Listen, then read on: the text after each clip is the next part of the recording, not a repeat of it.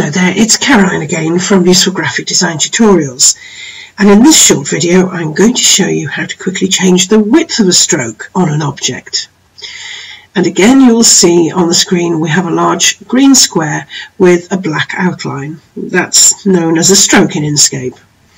If we make sure that the object is selected by using the Select tool, and then on the bottom left hand side of the screen you'll see the options Fill and Stroke. Now the fill is the lime green, which makes sense, that's the colour in the middle. The stroke is the outline, which is black, and then just to the right of the stroke are some numbers, and that's actually the width of the stroke. So if you right click on the number there, you will then get options as to the measurement you want to use, and I like to use pixel, and the width. Now I think it's on 0.75 at the moment. Let's go up to 4. And there we have it changed to 4. And to go back, right click on the number there,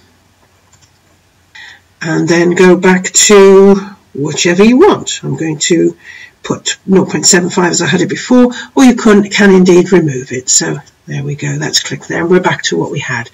And so that's how you very quickly change the width of the stroke on an object. That's all for now, and I'll see you in the next video.